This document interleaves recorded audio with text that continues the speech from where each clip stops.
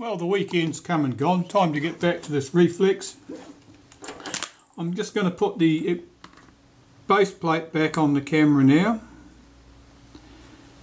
And I'll just set my counter to number 1, I think, so that the film advance locks.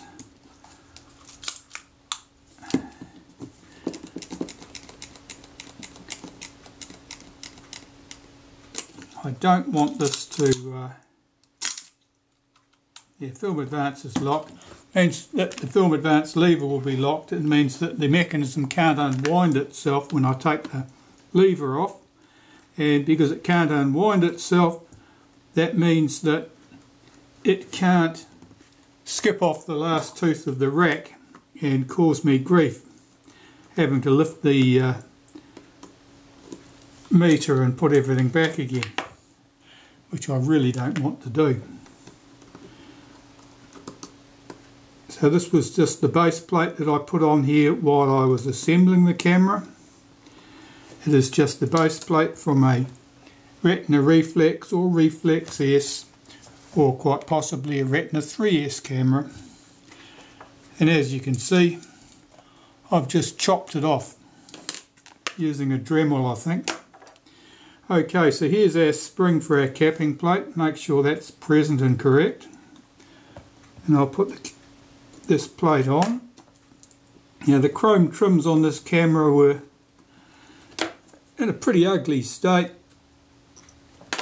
but they've cleaned up well.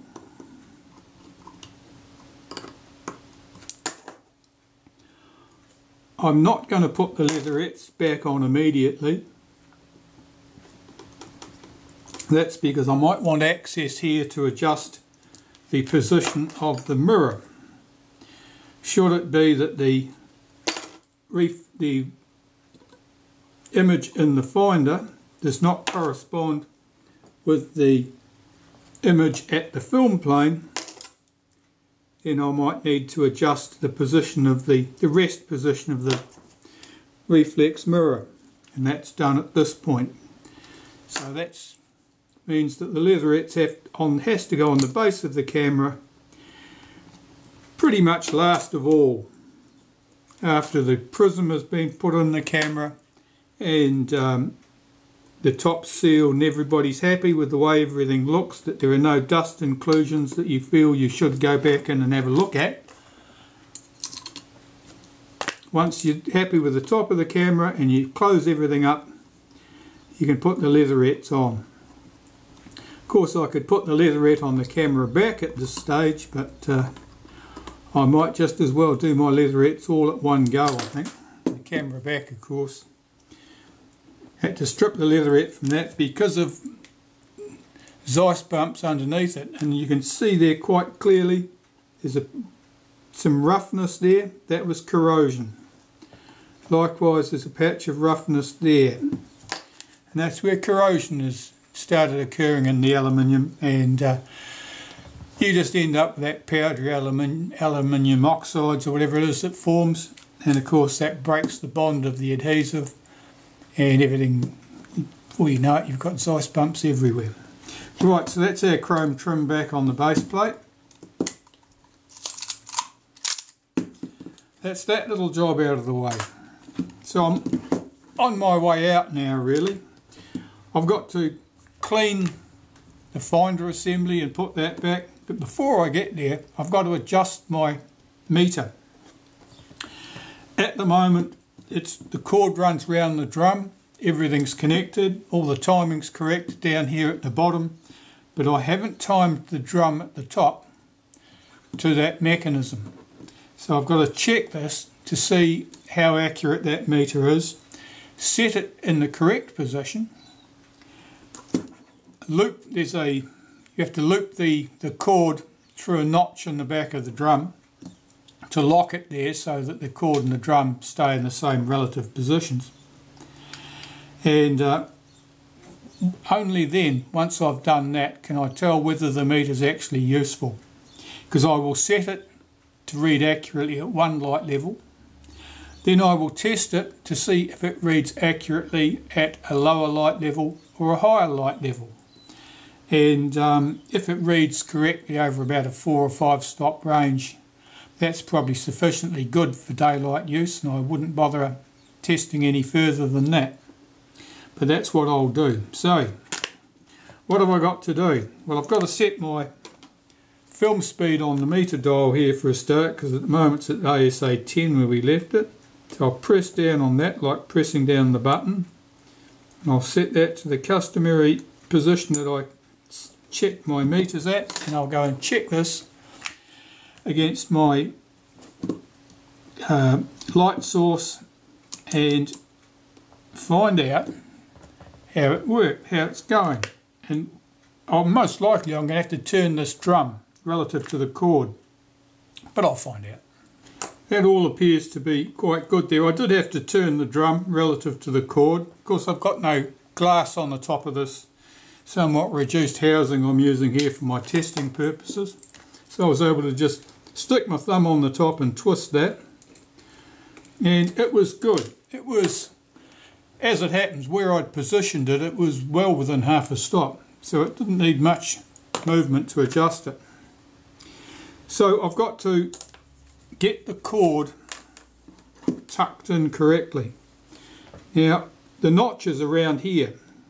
What I'm going to do is mark my cord and the drum so I can see the alignment of the cord there.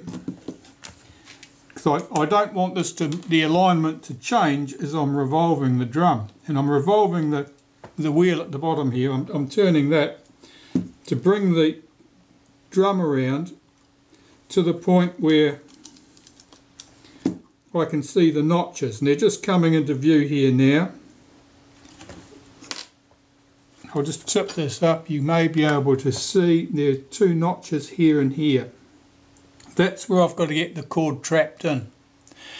Now we've got 2 loops of cord over here, one above the other.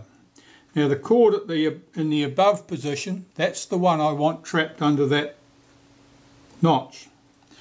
What I'll have to do is lift the bottom cord up over out of the way and pull the upper cord down, get it into the notch at both ends, and then bring the lower cord back over into position. Now doing this is always a bit fraught, because the chances of you knocking your meter off the top of the camera, effectively releasing the tension so that the cord comes off the pulleys, and you'd have to pull the entire front of the camera apart again in order to put things back, is fairly high. So it's always an interesting procedure. I would say that I'm pretty good at it, and I'm pretty good at avoiding trouble, but at least 1 in 10 is going to bite me, and this could be my lucky day. Right, let the games commence. First I've got to get this lower cord up and over.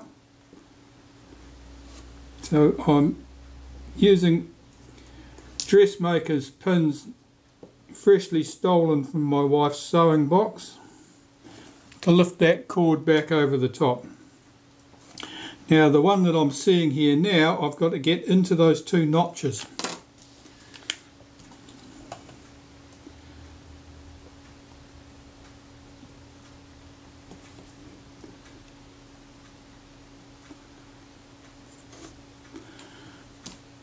There's a lot of tension on this cord.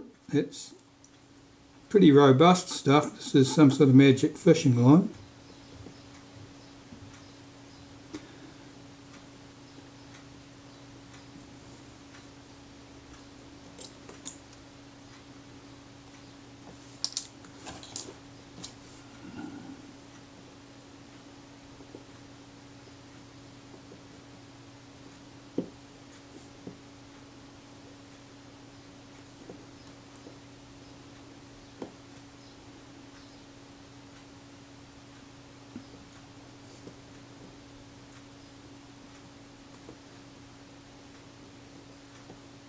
As you can see, I've managed to get that hooked in there neatly, and now I've just got to bring my lower cord back over into position, sitting there nicely. And now that's timed. and that's all correct.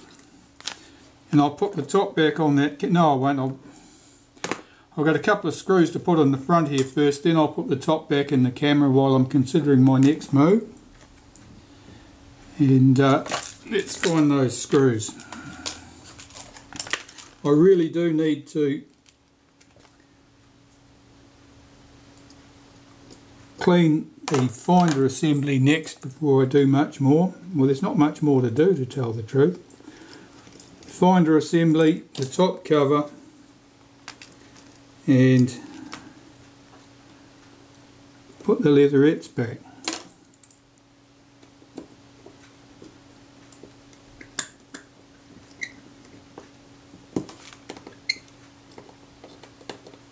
I've removed the bracket here that held the spring for our front pinion, that little cam on the front. Okay, let's put this on here for safekeeping while I think about stripping apart this viewfinder assembly. I'm weighing up that finder assembly. I know it would benefit from a new prism, but I don't know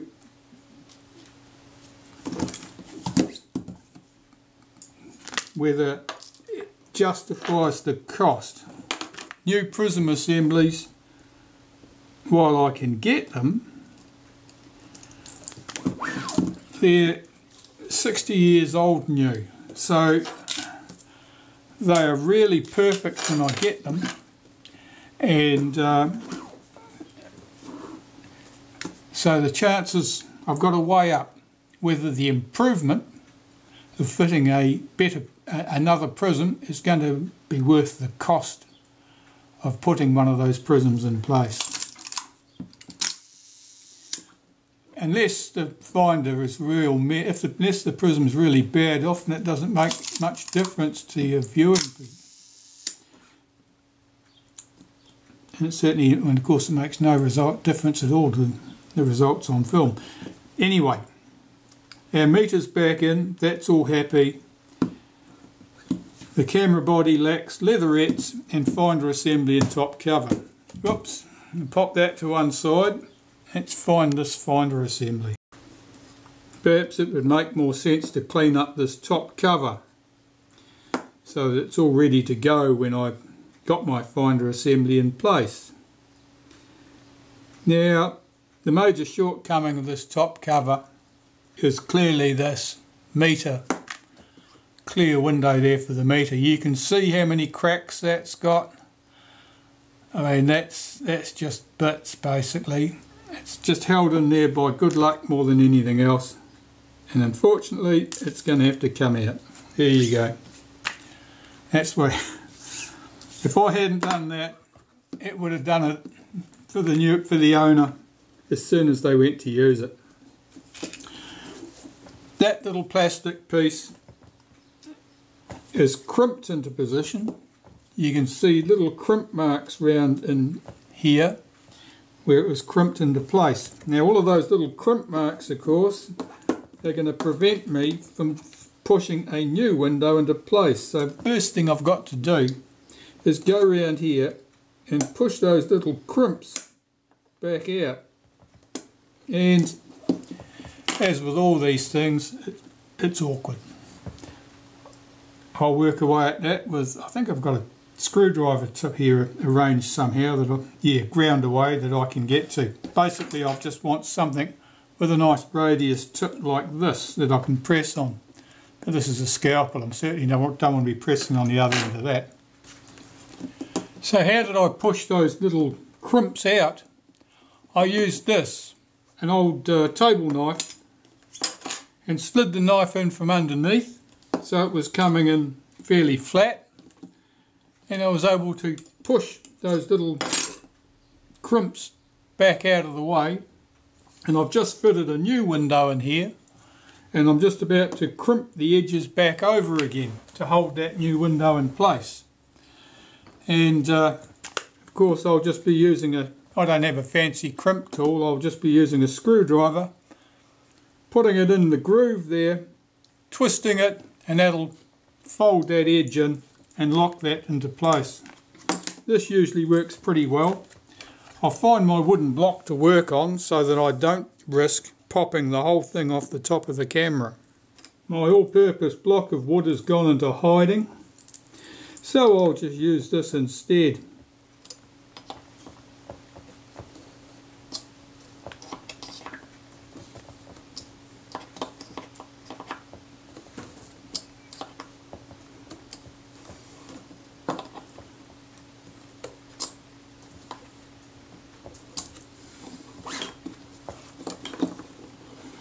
As you can see, all I'm doing is putting my screwdriver into that groove, rotating it,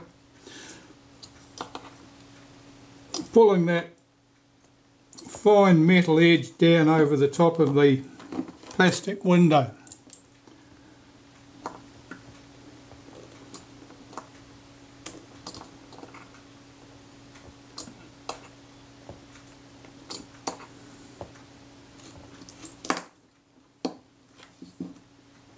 That's pretty much it.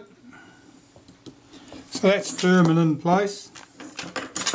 Now there's the protective plastic on here. I'll peel that off.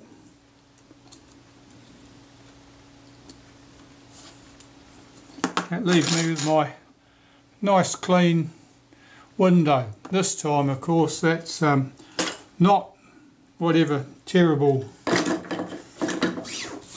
styrene or whatever that rubbish was.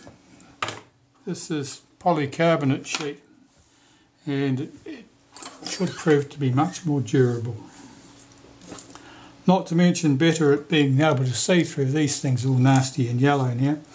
Right, so that's that part of the top cover done. I want to just clean the edges now and clean the finder. Make sure that the frame counter works smoothly, and then I'll be in business. The edges of this show a little bit of grime. I'm not sure what that is. It's even possible that that's pollen. So I'll just use some naphtha on a cotton bud.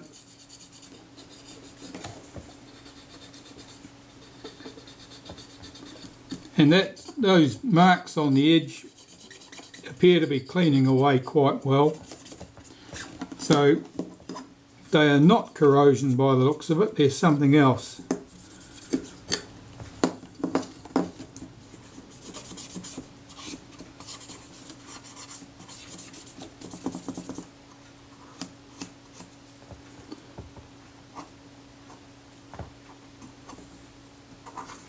Bit of grime around that viewfinder eyepiece. That's hardly surprising.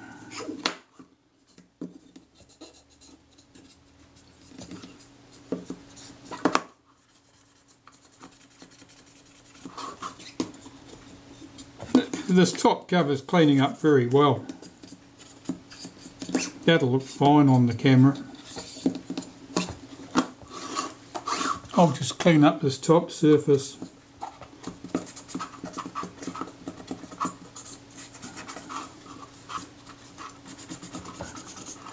The accessory shoes are not particularly prone to coming loose, but it's always worth checking just to make sure that the screws are tight. And the 4 screws that hold that block to the top cover.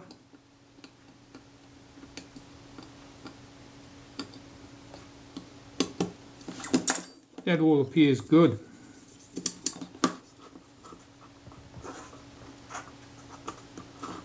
The frame counter dial is often somewhat dirty, as it's open to the fingers, open to the atmosphere. There's often a degree of grime on that number wheel, and I usually just go around it with a cotton bud moistened with a little bit of naphtha and give those numbers a bit of a wipe. Don't use anything too aggressive in the way of a solvent, because if you take the paint off there, you're not going to like the results.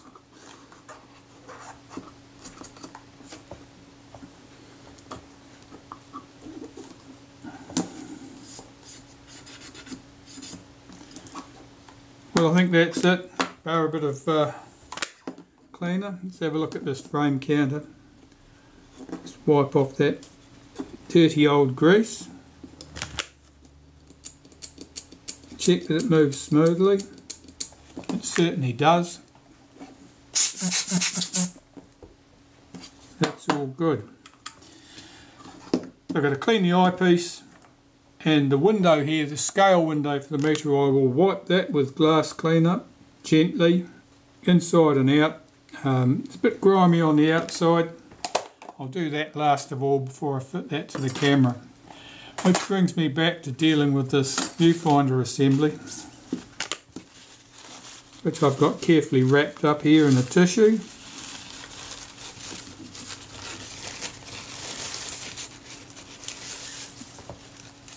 Now the screen is just a mass of mildew spots, so it's got to come apart to clean that up. That's very distracting, those spots, because they are at the plane of focus, so your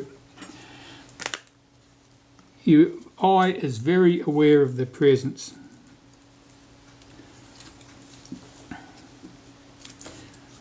Bad patches of silvering in the prism, by example, are less of a nuisance often because they are out of your area of focus. And you can see here there's a big mark around there, around that rubber pad, and there's a big mark here. Now that's where that coating and the silvering underneath it have decayed. Where that started, on the outside or the inside, who would know, but probably on the outside. So that means that there'll be bad spots in the prism at that point. If the screen was good, I would not disassemble this at all, because the chances of doing damage to your silver coating with an old prism like this, disassembling the finder, is fairly high. So if you don't want to invite trouble, leave it alone. Only delve into it if there's a real need to, where the potential benefits more than outweigh the possible harmful side effects, if you like. And if the prism's ruined and you don't have another prism to replace it, that's a fairly serious side effect. Alright, so this is taped on. Now the tape is here is to keep dust out of the prism, the finder assembly. And this is, having been here for 60 odd years, the adhesive's given way, it doesn't really hold anything. So I'll lift off my prism. And you can see immediately there, that's where the silver's gone. And on the opposite side, I said there was a spot there too, you see that right there. And there's another patch. No, I'm only seeing the reflections, the two patches reflecting from the opposite surfaces. When I look through the prism, I'm not particularly aware of those problems. I can see them if I look for them, but they don't immediately draw my eye. So this finder assembly, what have we got? Well, at the top, starting at the top, we've got retainer clips. Now there'll be 2 or 3 retainer clips, spring loaded, holding the condenser in at the top.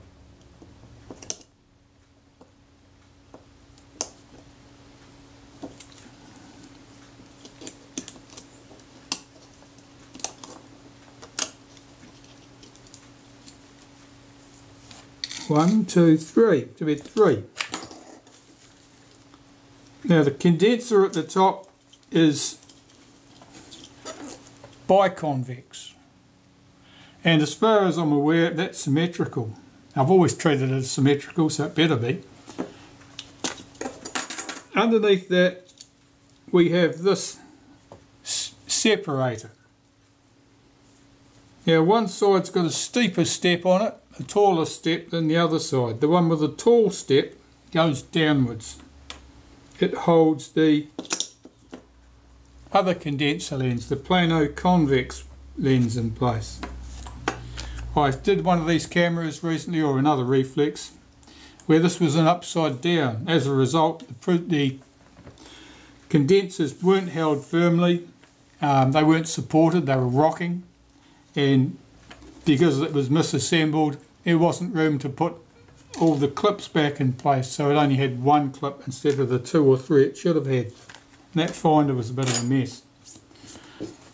So we're down to this. Now here we've got 3 components, because there's a little mask in here which I'll just lift out. There's a mask, and that sits underneath the plano convex condenser. It separates that component from the ground glass screen under here. Now immediately under here is the ground glass screen. Now that's shiny side up, ground glass side down. At the bottom we have the plastic component with the split image in it for the rangefinder, the split image. Now that split image faces upwards.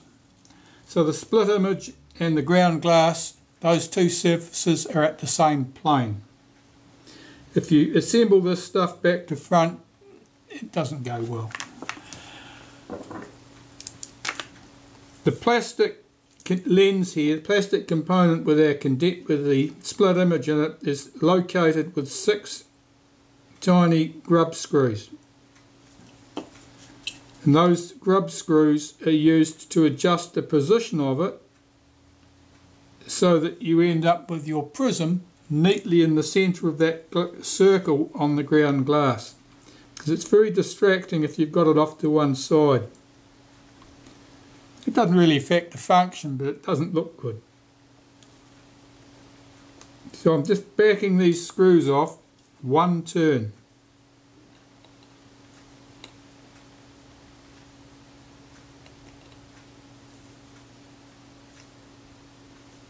These screws were locked in with a touch of lacquer, but you don't usually have to do anything to free them up.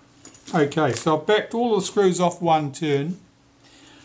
This stuff should pop out now. Here we go.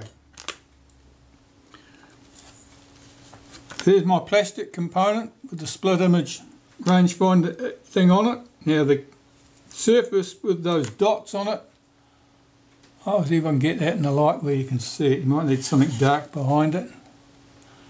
That's covered with little dots of mildew. Here's the ground glass. Now that ground glass surface there, the dull side if you like, that's got the mildew spots on it. This I can clean with glass cleaner. This I'll clean suspended in the ultrasonic cleaner. The plastic is very, very delicate. It scratches very easily. I do not clean these with glass cleaner or anything, and cotton buds. Cotton buds will scratch it. And you don't want scratches on it, particularly at the plane of focus. They become very distracting. So this I'll suspend in a clip, and I will clean that in an ultrasonic cleaner in just a little bit of normal dish soap, which over here is Sunlight or Palm Olive, and I don't know what you use in other parts of the world, Dawn, something like that. Right, that's the next part for me anyways, cleaning that up. The fun comes in putting all this stuff back together. Once you've got it clean, you've got all of these surfaces that you're trying to keep dust free while you stack them one on top of another. And it is virtually impossible to avoid getting some dust trapped in there, which is one of the reasons that you don't pull anything like this apart just to chase a small dust speck. You'll go crazy. Use your best skills and you have 2 dust specks by the time you put it back together.